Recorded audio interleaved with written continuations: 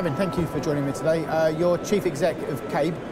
Could you explain a little bit about CABE and your role within the organisation? Okay, yeah, so CABE is the Chartered Association of Building Engineers, and we are one of the professional bodies very much from the UK tradition of learned professional societies, by Royal Charter, full member of the Engineering Council, and we represent and help demonstrate the competence of members who are quite a unique group of people that work across the life cycle of buildings and across the supply chains within the construction industry, but all who undertake very specific technical roles around the application of technology or standards. So that's what we call building engineering, and we see it as a great opportunity to really drive standards and performance of the built environment. We're here today for Future Build, so it only makes sense that we talk about the Future Home Standard. Yep. So outside of your role at CABE, you're involved with BRAC, and as part of BRAC, you're chairing the stakeholder, the working group for the Future Home Standard. So the Future Home Standard set a target to reduce carbon emission by 75 to 80% by 2025, which is not that far away, and an even more ambitious target to be net zero by 2050. Is it too ambitious? Are we ready? Can the house building sector meet these challenges? Look, it's a challenge, and it's probably going as fast as we can go. But as I often say to a number of people, it is a necessary journey, and it doesn't really matter which metric you look at, whether it is climate change, whether it is energy security, which is particularly poignant at the moment when we're very worried about where our gas comes from and there's economic and political ramifications associated with it. Or if you're just worried about people, that live in homes, they want a good performing built environment, it's healthy, affordable, warm, great places to grow up and live. It's really important we sort out the performance. So it's an absolutely necessary journey. The technology exists to do it. The challenges are within the way our industry is organised, the way we, our procurement supply chains are and things, the fragmented nature of the industry that makes it difficult to achieve. And it is going to be difficult. If we were going to do it without risk or cost, we should have done it 20 years ago, but we didn't. And now we really do have to get on with it, whether it's because of commitments to abating climate change by 2050, for which the built environment can play a very big role, or could be a very big part of the problem. And it's, now is our opportunity to change it from being part of the problem to part of the solution. But it's as fast as we dare go, but it's not without risk or cost. So mentioning risk and cost, is it fair to say that sustainability costs, and we just have to accept that? Higher performance in the short term is costs, but a lot of this comes down to how you measure the cost of something. We have an industry, and this is one of the structural challenges, which is very focused on the cost of something in particular the capital cost of something at a singular point in time. Now, at the point of handover and point of construction. If you look at those costs and benefits more broadly across a wider range of stakeholders, the cost benefit is much clearer and actually very positive. But our industries and importantly, our contracts, our procurement contracts, aren't necessarily set up at the moment to take best advantage of that. So it will be perceived as a cost in the industry at the moment because that's the way we're structured. But overall, if you step back and look at it from a political point of view, a UK PLC point of view, or even just overall to the broader consumer perspective, this is probably cost positive, i.e. a good investment in the longer term. It almost feels that we're still at this point and everyone recognises it, that we're not sometimes comparing apples for apples. It comes down to cost for an item, and you don't look at the cost of a particular item that might be more expensive over the next 10, 15, 20 years. And the whole life cost. Yeah, how do we break that human nature cycle that we seem to be stuck in? Well, I say there's an inevitability around this now, and I would love to be sitting here saying, actually, we've reinvented a complete new way to structure the industry, and we've revolutionised procurement contracts within the construction sector. We haven't. And the reality is, it is now to the point where there is quite a blunt regulatory instrument that is going to drive this through. And you can either take advantage of that, or it can become a real hindrance to you and your business. So you're also involved in the revisions to Part L in 2021. Yeah. Where are we in terms of transitional arrangements? Under previous Part L, there was effectively a loophole where house builders could use sort of a meaningful start to start on site. Part L, the current Part L, the changes, have they closed that loophole? So just step back a second. I mean, yes, the working group looked at the journey to 2025, which included an interim step in 2021 that will come into effect in June 2022. As is the case with building regulations, there are always transitional arrangements. They're an important part of allowing new regulations to embed into the marketplace without being overly disruptive.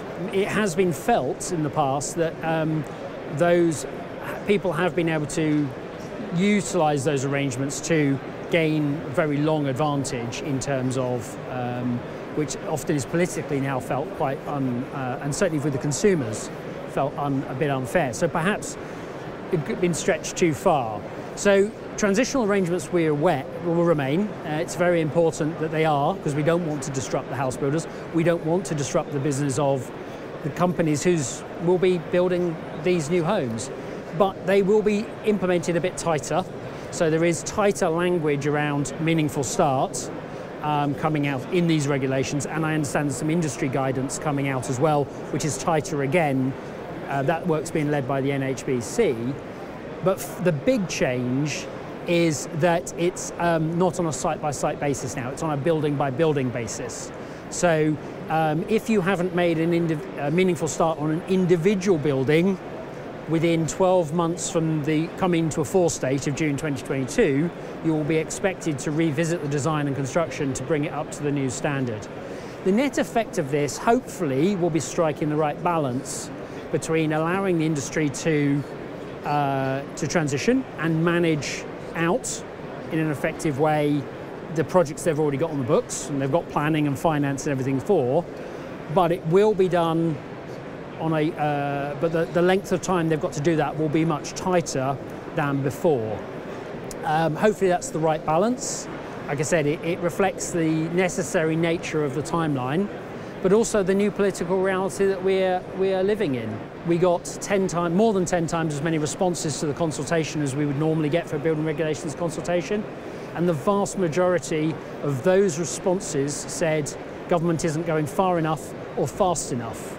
And I think so the political wins and the consumer expectation has changed.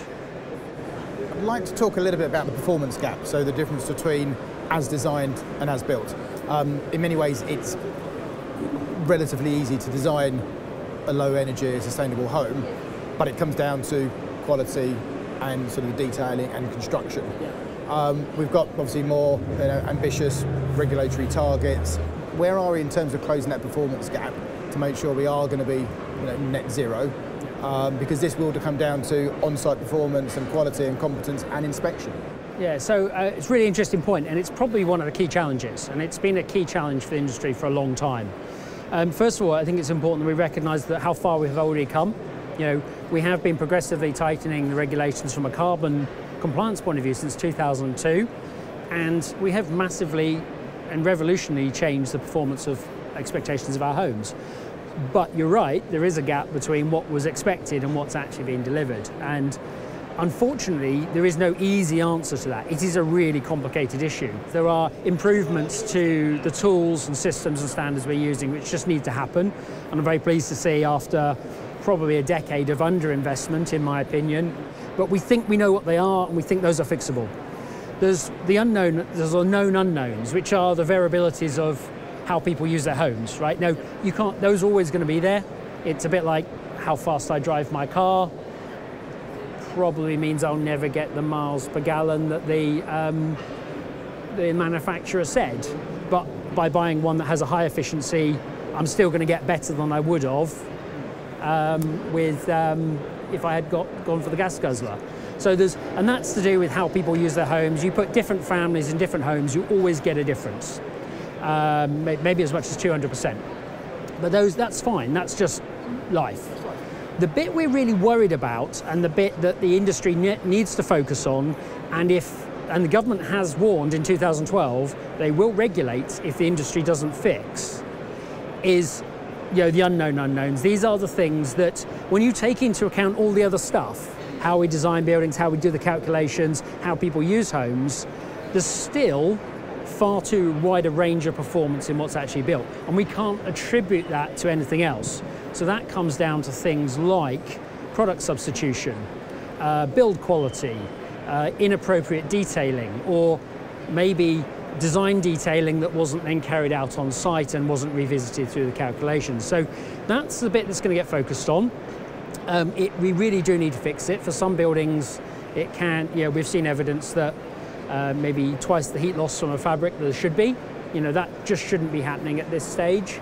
So you will start to see in the 2021 interim step some moves to greater transparency. So individuals having to take accountability for what was built on site, and those having to be verified by the energy assessors. And that will include things like photographs and site records. Now, again, I'm sure photos will become then the hot issue, but it's a simple step forward we can make about creating transparency so that when things do go wrong, you can trace back maybe why, help understand why, and I guess create some accountability. And the logic is if people feel that they will be held account, they might not do it right, they'll do it right in the first place. In 2025, however, that's when I think if the government doesn't see, and this is my personal opinion, can't speak for ministers, hasn't seen material improvement on this, they will start to regulate. And there's an assumption that a number of technologies which are currently in the development or trial phases will be ready for a much wider use. And so it might be possible to measure the performance or the heat loss in situ in every house easily and cheaply. Now, when that happens, that creates huge amounts of accountability for the house builders. So, and fixing things when the house is finished and the occupants moved in, it's very difficult, it's embarrassing, it's expensive. So that puts huge onus on house builders to get it right in the first place. And that dovetails into so much else that sits behind the Future Home Standard, which is this idea of the fabric first approach, really getting the fabric performance and the fabric detailing correct.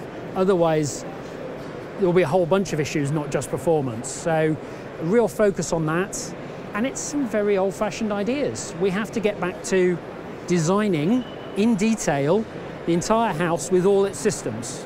We have to get back to building what we designed, and if you don't, you need to go back and check with the designers and the engineers doing the calculations that the differences aren't going to have a material effect. It's complicated, but it is achievable. And most importantly, it's really, really important we actually get to grips with this. You've mentioned heat loss, but we've also got the other unintended consequences actually of overheating and poor ventilation resulting in unhealthy buildings. Again, why is this happening, and how are we addressing that moving forward? Yeah, look, I think it's very important that we recognise we've gone on a really important journey and we've made tremendous leaps and bounds moving forward the energy performance of homes. But let's when making changes to the regulations, let's also take the opportunity to learn from the things that haven't gone so well. And this is a big step for a government to say, look, actually some of this didn't go quite right, but let's do something about it. You've got to be quite big to say, let's take those learning points, but they're really, really important. Whether it be overheating, we put a lot of effort in designing homes to keep heat in winter, but then in summer we need to do the opposite. And if you take into account current design practice, if you take into account the aging demographic of the population, you take into account climate change scenarios which indicate that we're likely to have higher frequency of longer duration hot spells, us humans, particularly vulnerable, older people with underlying health conditions, they need refuge, somewhere they can go to get out of the heat. Otherwise it can cause death, hasten death. And it mustn't become a distraction. We have to design our homes in the UK or anywhere in Northern Europe to keep heat in winter. It's the principal heat load in buildings. But we've also got to just keep in mind that we're making sure we're not creating a really hot box that if vulnerable people, particularly those that can't get out on their own, are then subject to heat stress in extreme temperatures. We know in the hot spell of 2003, I think the numbers are somewhere around 35,000 people, additional deaths that week in France, about 5,500 additional deaths in the UK from that, was it a 10-day spell of hot weather? And that it's forecast to get worse as we move forward. So it's really important we don't create that unintended consequence. And then you mentioned ventilation. it's probably the thing that's fallen between the cracks. The evidence suggests it's the least complied with bit of the building regulations. In my mind, it should be one of the simpler things to do. Maybe it's because it's seen as simple, it's overlooked. But it seems to fall between the cracks on site. It seems to fall between the cracks of the different people in the design team. It doesn't seem to be getting ownership.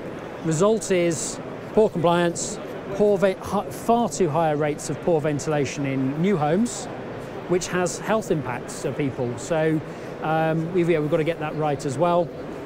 So, and what government will do this time round is simpler guidance on a smaller range of systems.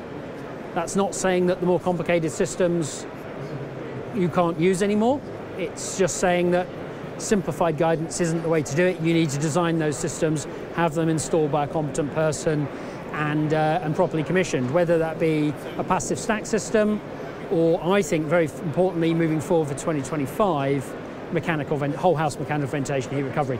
This is going to be a key technology to really enabling that performance, but we as an industry have got to get better at implementing it effectively because it goes wrong too often. We've recently seen 2 new additions to the building regs in terms of Part O and Part S. Yep. I understand there's sort of more of a holistic look at the regulations and we're now looking at a new group called FLOSS, which stands for Part F, Part L, Part O and S. Could you just explain, is this more of a holistic approach to make sure that they're all being looked at as a collective? Yeah, it's also recognition there's lots of other pressures coming on board that we need to take into account.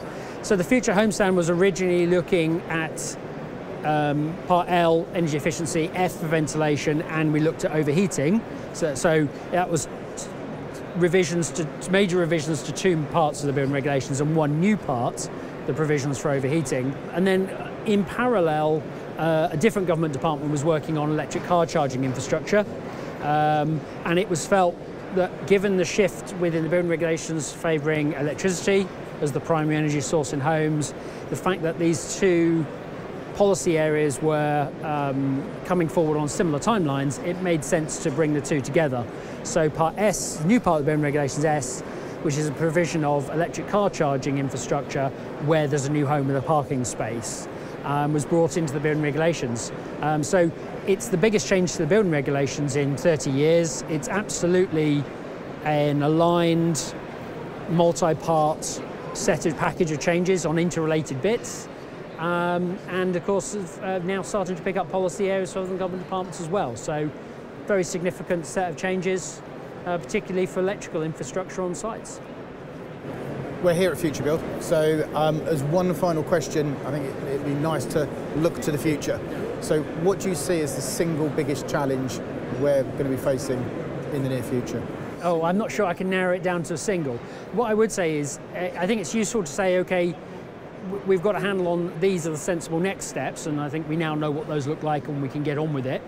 And clearly we need to do that well, and we need to execute that well, because it's necessary, it's important, it's going to be really expensive if we mess it up. But I also think it's a good idea to think, maybe not horizon scan, because that might be a bit too scary, but what are the logical next steps after that? And to me, there's 2 other big things coming down the line in the next decade. One will be embodied carbon for new builds. It just, once you've got rid of operational carbon to the greater extent, the proportion of impacts are then site impacts and materials. I think that's now inevitable. If you'd asked me that 5 years ago, I would have said there's no hope, doesn't seem any sign of that being on the regulatory agenda. It will be in the voluntary space. I think that has changed. I now see real push around embodied, and I would expect, certainly this decade, to see minimum requirements in the building regulations around whole life building assessment, looking at material impacts, even if only at sort of minimum acceptable standards.